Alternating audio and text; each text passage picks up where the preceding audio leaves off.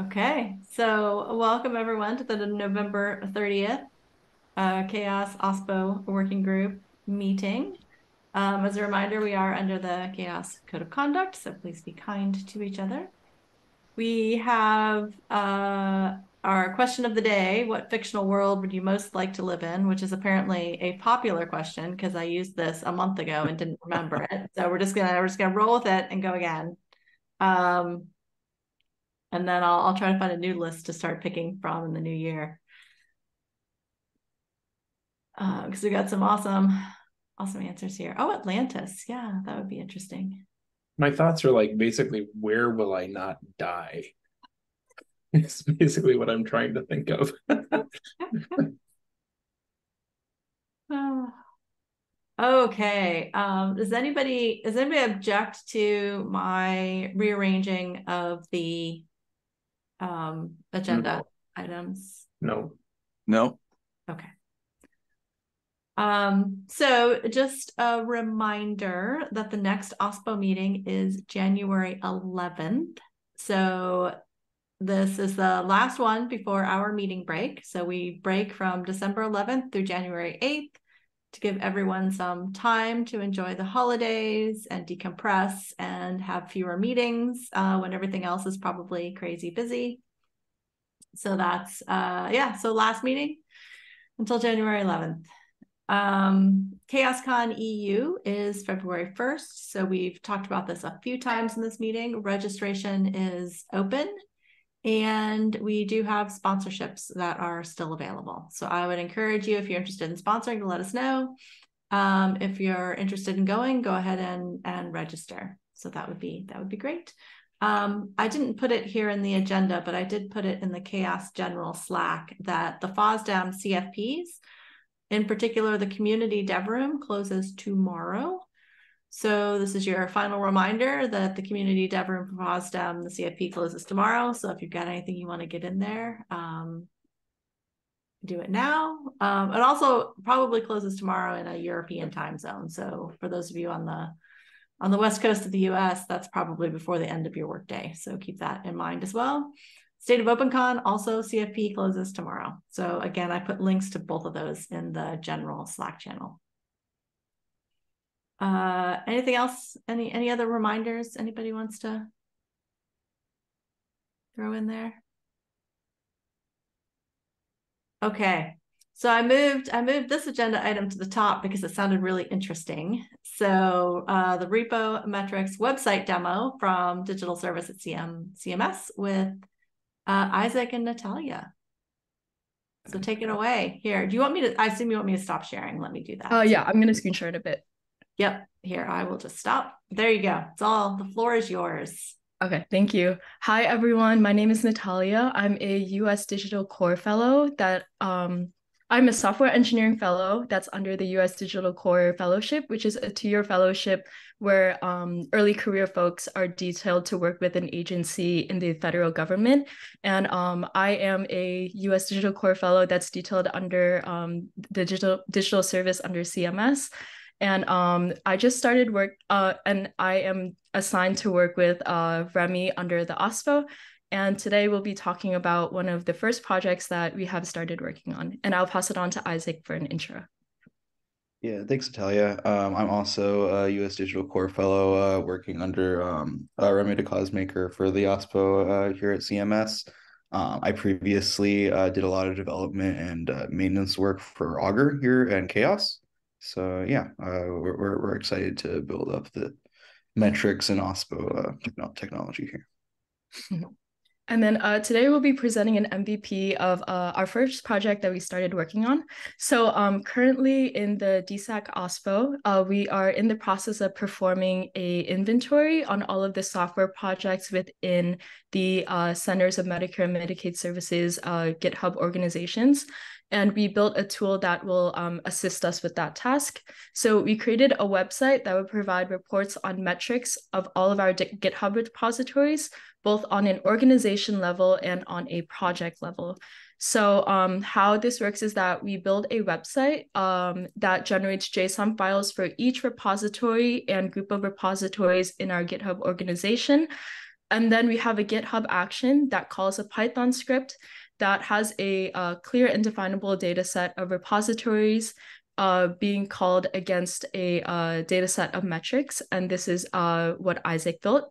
And then from these JSON files that we generated, we use this to populate a 11T website that's hosted on GitHub. And then I will show you guys a demo of how that looks like. Give me a second. Okay. Can you guys see my screen? Yes. Okay, awesome. So here's our homepage where users have access to look at metrics for their GitHub organizations and projects within those organizations. And then for our GitHub organization, DSAC MS, this is ours over here. And then it gives us a list of quick stats over here, such as the number of projects under the organization and how many followers we have under that organization. And then from there, we get a detailed report on metrics under that GitHub organization. And I will hand it off to Isaac to talk more about the metrics shown on this page. Yeah, so this is the baseline minimum viable products metrics that we have just to get the ball rolling. And here we have a summary of like, projects equals repositories. So a repository on either GitHub or GitLab, pretty much exclusively GitHub, just because that's where our projects are. But yeah, this is a report and the just on the basic metrics that you can just get on the like API and stuff on GitHub. It's comparing the difference in these statistics by week.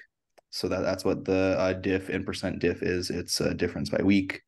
And based on these statistics, it also generates detailed graphs and stuff. Although this is just the beginning. This is just like our minimum product, and there will be more in the future. Awesome. And then this is how a report would look like on a project level. So very similar. And then we have our commits by month graph over here too. Yeah, and that's just meant to be like a spark lines like indicator. Yes. Okay. Yeah, and then so as we described, that is our minimal viable product. And then we have some future things that we hope to add on these reports. Isaac, would you like to talk more about like the Augur metrics? Yeah, so currently we only really have like the simplest metrics implemented for our MVP, but next steps include the weekly metrics, weekly time box metrics provided by Augur. So like this is just comparing differences in our data collection from week to week, whereas Augur has a much more in-depth like gathered data set that they can query and time box and do all sorts of stuff with. So that's sort of where the next set of metrics is going to come from, along with sort of metrics that accurately gauge the activity that's occurring in a project in a repo, like top contributors, file complexity, mean response time to close a pull request, etc. So that's another set of metrics that we aim to get from Augur. And then another thing that we're excited about is project categorization metrics. Here, I don't know if I can paste this in the chat.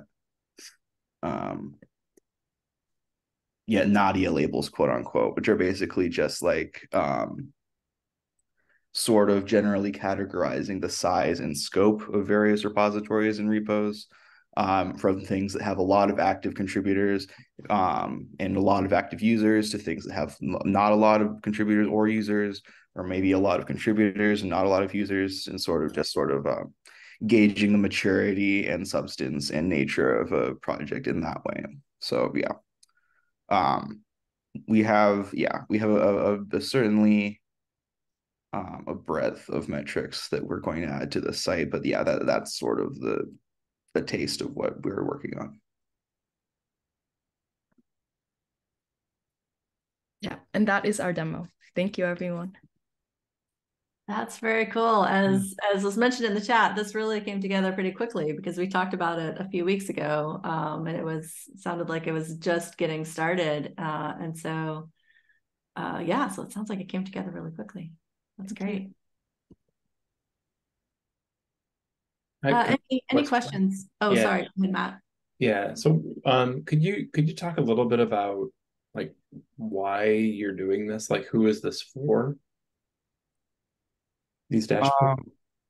Well, a key motivation is sort of just to show value to sort of certain stakeholders in the government and the broader and open source community broadly. A key metric that the government is concerned with from the White House side of things, the OSPO group, is just sort of repo security metrics. One very relevant one is the libyear metric that Augur has, which I'm sure most of you kind of know what that is, but it's sort of just like measuring how old libraries are and raising security alerts and stuff if that happens. But yeah. Remy. And yep. And one of the main stakeholders for this is the OSPO itself. We are going to be ramping up our support of open source projects across the ecosystem. And for us to prioritize and figure out how to distribute our limited resources, we need to start with a baseline of data of where our projects are, how far they are along in their journey to open source, and what their goals are. And then depending on the goals of those projects, we can give specific insight and say like, oh, okay, you want to go from a one-time release project to something that has contributors.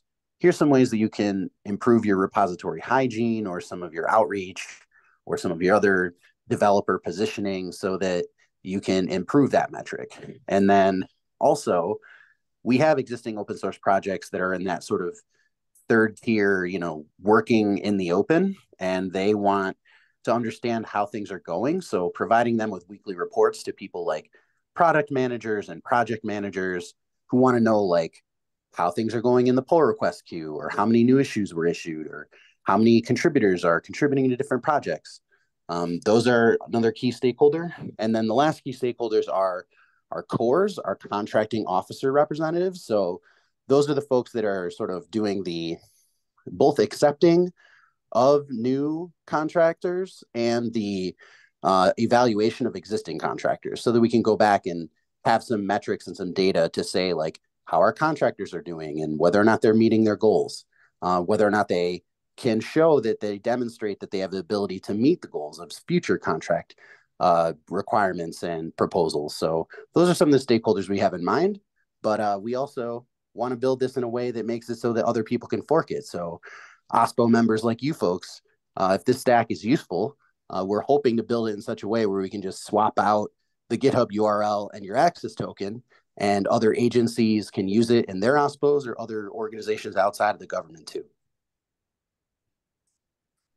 Yeah, this is great. I mean, I know this is always a challenge, right? Is demonstrating the value of your OSPO and showing people what it is that you do. And so this is a really interesting approach to that. Other questions? There was a comment from Justin in the chat. Oh yeah, do you want to talk about that, Justin, or? Just to like say, if anybody like wants to like share their cutoffs for like a toy uh club stadium, etc. I got some, but they probably like make sense for like Microsoft and like different people. I expect like want to use like smaller cutoffs, but like that's a hypothesis that I'd like to test out. Yeah, that's a really good point. Remy, you've got your hand up. I assume you want to respond to that. Yeah, so it would be amazing to talk shop with you about the cutoffs that you have. Obviously, like there's sort of two different schools around metrics, right? One of them is prescriptive and the other is descriptive. So prescriptive would be us trying to make some kind of hypothesis about where we think the cutoffs are. I think we're going to take more of a descriptive approach and say, like, okay, based on all the data that we have and the bell curve, this is what it looks like. And we want to use ratios instead of hard numbers. So we'll say, like, a club project has, you know, this ratio of contributors to users versus a stadium project, which has a very high ratio of users to contributors. And a toy project might have a, you know, a 1-to-1 ratio with a number of contributors less than some amount. We're still working on the exact sort of formulas for that. We have some early ideas and would love to talk more about that with the group. Yeah, that'd be great. We'll make a note to write your email down and talk more after this. Thanks, Justin. Awesome. Thank you. Okay. Go ahead, Matt. Did you have a question? No, I was just going to point out Justin put his email in the chat, Remy or Natalia. Cool. Thanks, Justin. Yeah, somebody grab that. Okay, next on the agenda, we have the OSPO strategy. Do you want to take over so you can share your screen? Or do you want me to just click on these links? You can just click on them. So this is me continuing to work on the book chapter. This is the never give up, never surrender. No retreat, no surrender, I believe is what Mr. Springsteen said. Galaxy Quest. Never. Oh, okay. Yeah. Galaxy Quest borrowing from Springsteen. Nonetheless, so really what this is coming down to, so you're all, if you click on the other, just the slide deck, so you're all familiar with this, and I think I've started referring to this kind of as the OSPO playbook, like different ways that OSPOs can think about metrics that might ultimately be helpful in understanding, say, how education is going within your organization or how community engagement is going within your organization. And I know that when Emma joins a little bit later, maybe in this meeting, like there's a group kind of taking a look at what some of the metrics could be in these particular areas. So that'll be a really helpful exercise as well. So I think this playbook, you know, we've kind of been working on this for a little while. So the chapter, now if you click on the chapter part, is really, it's almost becoming just a narrative against this playbook. So just kind of talking through what each of these sections is. And if you recall, over the course of, you know, many months, I've been asking really pointed questions about how, say, within your organization, you think about the internal adoption, or how you think about education, and you've been really responsive to kind of discuss how you all approach some of these different quadrants within your organization. The last time we talked about this, if you recall, we were talking about upstream and downstream challenges, which is what you're looking at right there on that page 4, Don. I don't know if you remember that conversation. We talked about things like CLA. We talked about license changes in the upstream, just things that an organization needs to take a look at. So those are super helpful. I'll get these more into narrative form than the notes. So the last one that I'm hoping I get a little bit of feedback on is with respect to strategy. And in particular, if you go to the minutes now, one of the things that had come up pretty consistently is from an OSPO perspective, strategically, to ensure that your OSPO is aligned with corporate strategy, making sure that those two are not differentiating from each other. So I guess I'd like to put it out to this group again to kind of discuss how you within your OSPO ensure that there is an alignment with corporate strategy, or if that's not the right question, maybe what the right question could be. So I'll open it up at that point, and I'd take notes in minutes if you have thoughts on that, like how you ensure that these are aligned. Or if you don't, then that's okay too. You can say, we don't care what the company does. We do our own thing. I mean, I do think this is a really key question. And so just to respond to your second comment, like this does seem like sort of what a lot of the space that I feel like I navigate in is trying to align these two. And And I think one of the ways we do that is by talking about what is the cost savings and business value of engaging, and working with open source communities, and building open source projects. I think there are a lot of challenges with that. One of them is like your ability to have visibility and agency into a corporate strategy when you're like often siloed into. I feel like you can get really siloed. So I feel like that's one of the challenges that I face. I'm just throwing some ideas out there for people to respond, but I do think that this is an interesting and important question for where I kind of feel the OSPO programs. Remy, you've got your hand up. I'll try to go fast. So one of the ways we in our OSPO current have aligned with strategy is looking at the values and strategic plans for the agency and the department, and then using that language to make sure that our values and our goals and our strategy are explicitly aligned with those. So we created in government speak, it's called a functional statement. It sort of describes what your team's mission is and what it does. And we directly use the same language and the same goals from the strategy for the agency and the department level. So that's not necessarily a metric, but I think it's an important part of aligning your strategy. And then two quick answers. I'll try to go fast. In another OSPO I was a part of, in the OSAS team at Red Hat, it was more of a mature community with lots of very active open source projects.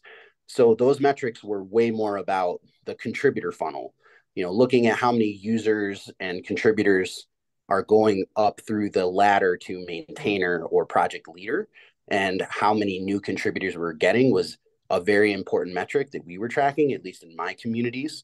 And then in other OSPOs at larger tech companies, a lot of it was, visibility. So, for better or worse, we all know that optics are, not the best metric, but that was something our stakeholders valued. So tracking those along with things like a talent pipeline, how many folks came from the contributor pipeline and then went into the employee pipeline and became hires. And that was a really important part of our value proposition from the OSPO, was the people side of it, not just the code. So those are three examples from three OSPOs.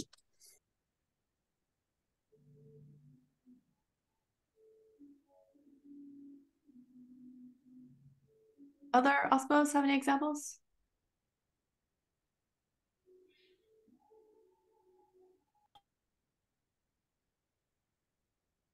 I mean, what Remy said is very similar to what I did when I worked at Pivotal and was trying to justify the value of some of the upstream contributions we were making. We didn't have a formal OSPO, but it was kind of the same thing. But it was really along the lines of using the same language and making sure that everything tied back to something that the company thought was important. Sorry, I talked over somebody. Was that Alyssa? Oh, I was just gonna plus one Remy's point about language. I feel like a really important strategy is using the corporate language. And I feel like often in open source, at least in my role, I feel like I'm translating between like languages constantly, like you're working with different stakeholders. And so I feel like this is like another place where you have to like learn the language of the corporate space that you're in order to make, the language of the open source values. I love that as well. I was just going to say it's also the reverse in terms of trying to ensure that our corporate leaders are using appropriate community-oriented language in the right context, because I think it's often, I feel like as we do that conversion internally to try to explain things, but I think it's also kind of on us to educate how others are talking about it that might have less context.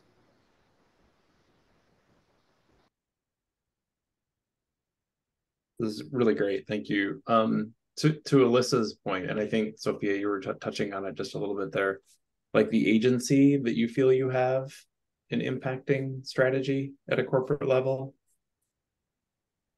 Alyssa, you had just mentioned like having agency in that.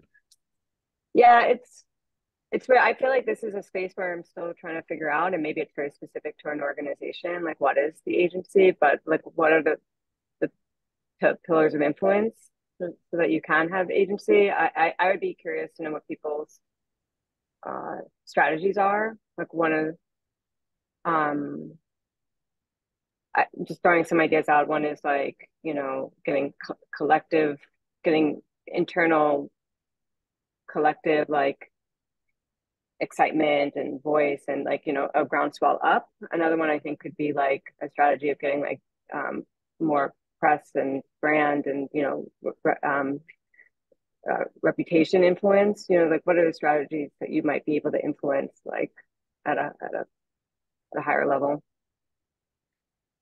I'm not sure.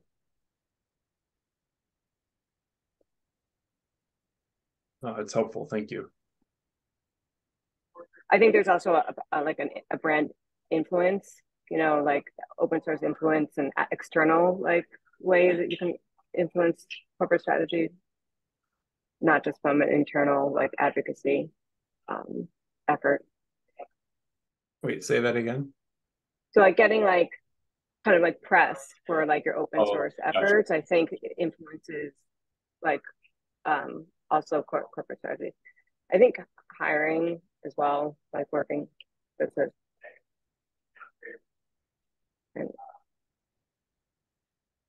Anyway, just throwing out ideas.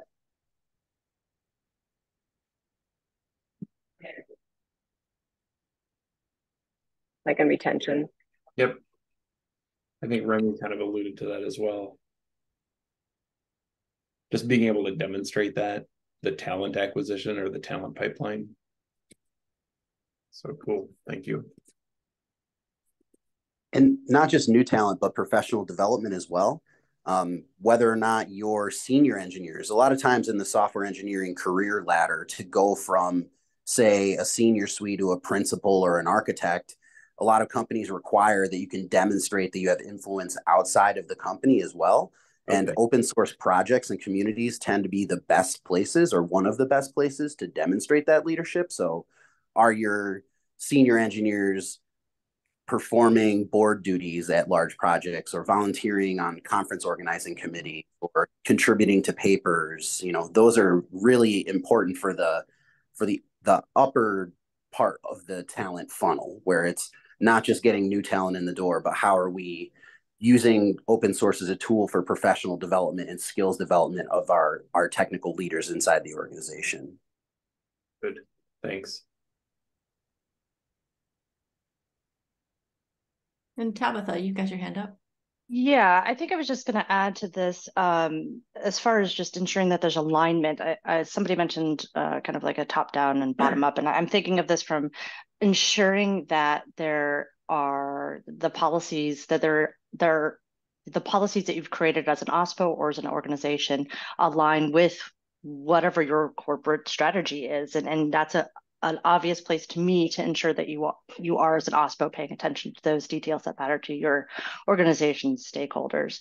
And then on the opposite side of that, from the bottom up approach, is ensuring that you have at least we'll call it a dirt path cleared for your internal contributors, for those that do want to contribute upstream, and having those documented and aligned with your policies and procedures and other organizational instructions.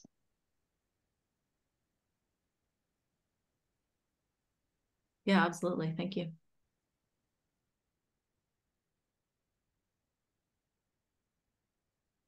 Yes, thank you. One of the things that I've been doing at Bloomberg as a strategy of alignment, which I think is, you know, there's a big, is trying to find the things that are clear corporate priorities, but like maybe not the direct path. So I've been leaning a lot on like the philanthropy part of what Bloomberg is all, which is a big part of how they identify in terms of the the impact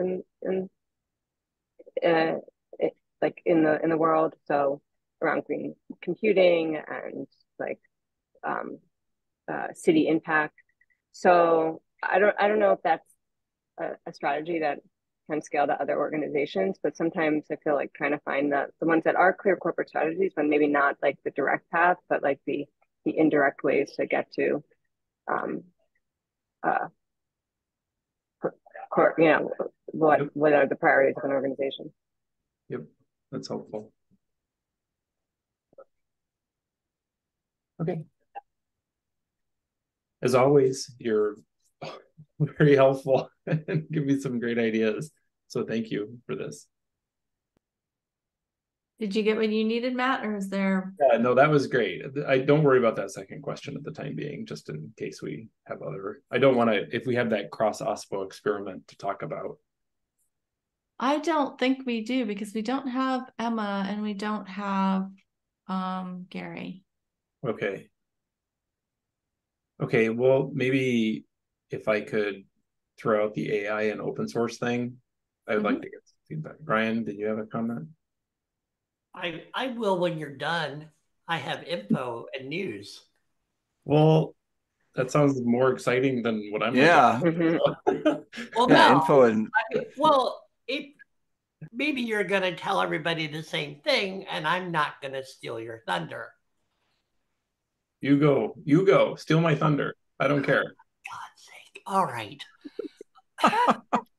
Work. Okay, so the reason I'm excited about this is because I've been working with this with the Open Source Institute or initiative around they're trying to craft a definition of what open source AI actually would be and how you would define that.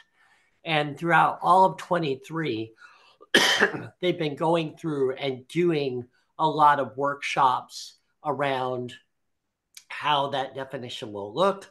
They had one at Member Summit. Some of you might have hit that. I helped host one at All Things Open. I've been working with this in conjunction with Ruth Seeley. So she and I have been kind of tag teaming this. She's going to run another workshop at the AI Dev conference out in San Jose in a couple weeks. And then next year, they're going to take this definition and they're going to take it out to stakeholders like creators, developers, end users, consumers. So for those of you who don't know, this is the current draft of, hang on, where should I put it? I guess I'll put it in here. You put it in the somebody chat. said next year was too late. Well, the definition will be done pretty much early next year, Mark. So they're just basically doing a road show and saying, here's what it is. But this is the current draft. And what else did I want to show you? There's also, so that's going on. At the same time, there are other initiatives like I'm currently working with Red Hat's joining a new foundation called the AI Verify Foundation, which supposedly will be focusing around like getting qualitative or results out of AI. How do you verify that these results are accurate? This actually, ironically, was originally part of the draft with this OpenAI definition that I showed you. They modeled after the 4 freedoms, and then they had a 5th one called verify. That verification has been actually removed from the current draft because in every workshop, nobody could figure out how that would actually work. So this AI Verify Foundation, which is out of Singapore, has started up. There's another organization that's starting here from UNC and several other organizations that, again, Ruth and I are on the board of. called Open Decision Intelligence that is sort of trying to figure out what do you do with all of this results from AI. So it's an interesting time around this. So that's the information that I wanted to share. Probably the most pertinent one is the draft, because that's the most immediate thing. Are people seeing questions around AI showing up in OSPOs? Does that seem to be a... I can, for my part, I'm not seeing a lot of stuff around open AI yet. All of my work around this has been purely voluntary. Like I haven't had customers coming to us and saying, oh, we need to know about open AI. I will say that there are a lot of questions about open data and open data governance. And so at that level, there's a lot of conversation because they know that AI, this is multi-layered, and at the data layer, everybody seems like they're still back there trying to figure out that. At Amazon, the topic is consuming our OSPO, and it's actually spilled out to the entire IP lawyer team. What's making it complicated is we've mostly gotten very comfortable with license issues. It's our regulatory step right now, internal regulatory step right now is focused on use cases, because that's kind of where the law is. The IP law about models is interesting, and more you learn, the less scary it gets. Whereas compliance and law about the use of these things is the place where we see regulatory action happening and where we're doing our evaluation and approvals. Mark, do you have any links to that regulatory work that you're talking about? I'm going to pick an example right now that should terrify everybody. Thank you. In the state of Illinois, in the United States, it is a serious statutory tort to have the mere possession of biometrics without informed consent. And no one knows yet whether or not this actually includes things like Flickr, Google Photos. The law was written by one of Chicago's illustrious law firms that specialize in trashy class action lawsuits. But the upshot of it is that we're starting to realize we need to be really careful about both data storage and training on any part of our infrastructure that happens to be inside Illinois, because all of these data sets have somewhere something that possibly could look like biometrics. That's the law now. Places where it's not the law, but we foresee it, is where or either regulatory or just customer impact, is where we're right now being very, very careful about generating content. To pick I'm going to scrub a little bit and swap some technologies in. The team has asked, could they use a stack of both quote open source AIs and other parts of this technology to generate content that show up on Amazon Video? We said, absolutely not until we understand this better. So the focus is all on use cases and a even tighter definition of internal use than what we're used to so far with open source. Thank you for that. Thanks for sharing.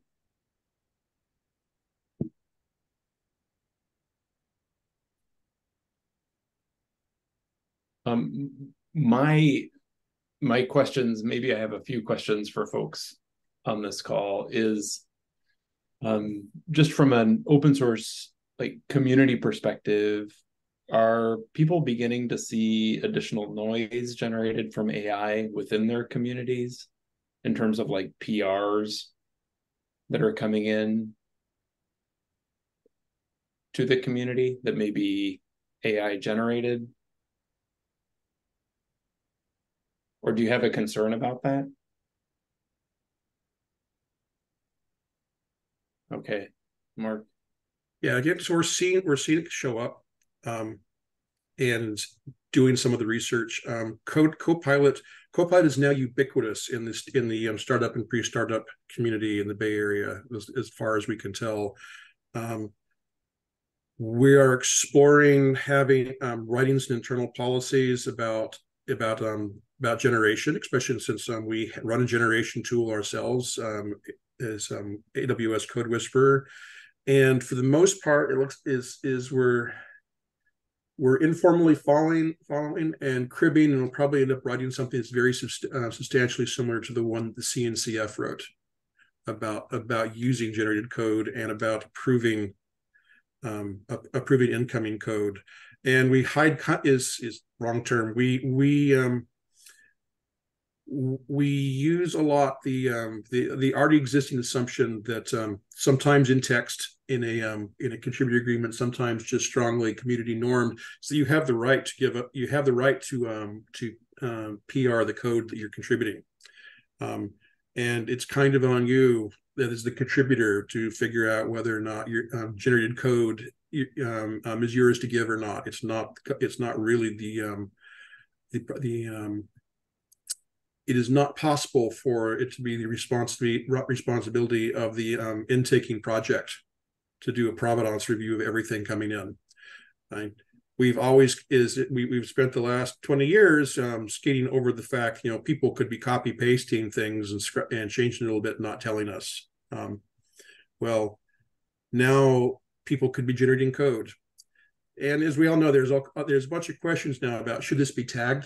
Should there be like the Apache Foundation is saying, where you should put a colon footer in your pull request saying what generator you get, and we've gone back and forth on that and decided kind of no, in part because it's going to be really hard to explain to a judge how a code generator is any different from the automatic refactorer that's in IntelliJ. For someone who doesn't write code, they look almost the same, and we haven't required people to tag that. So we see it. We're not really, unofficially speaking here, not really worried about it. We don't go looking for it unless it's a problem, and we're probably going to end up just following the guidelines written by the LFC and CF. They seem reasonable. Okay, thanks.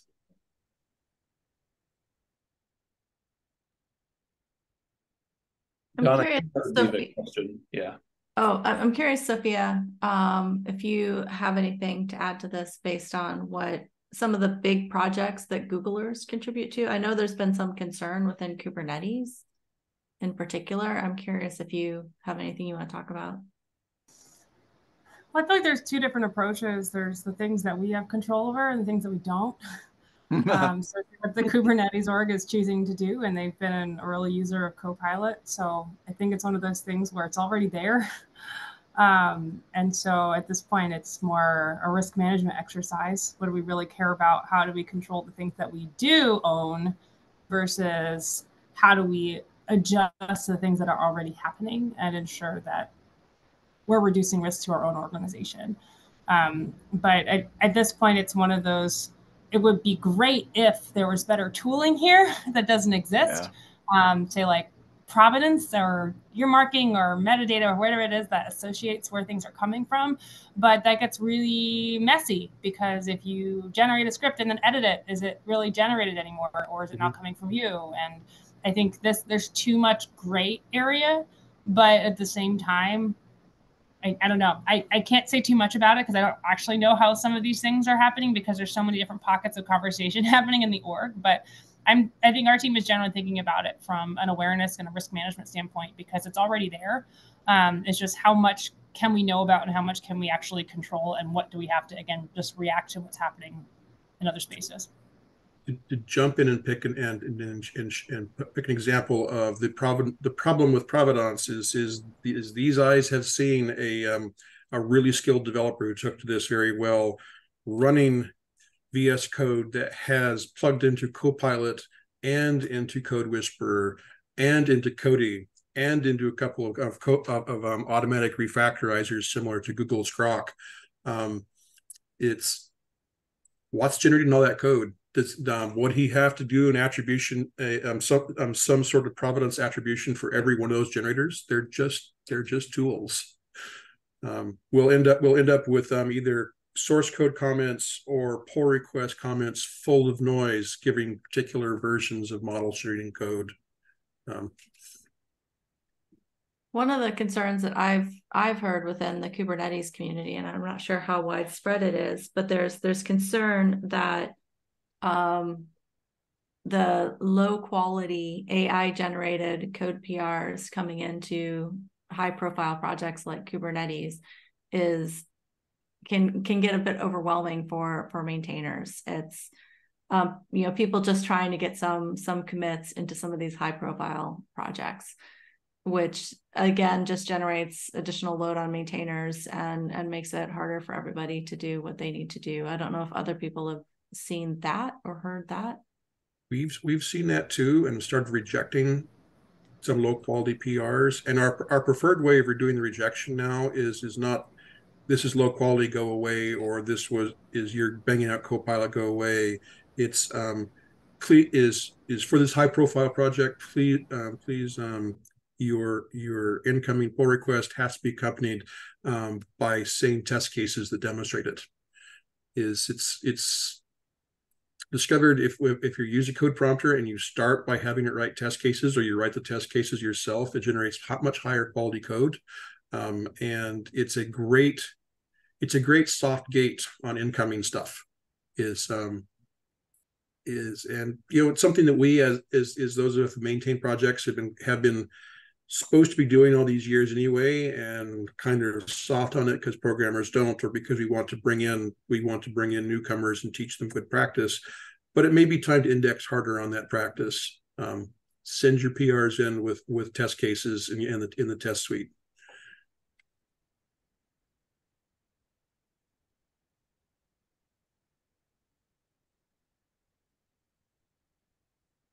Any other thoughts on that?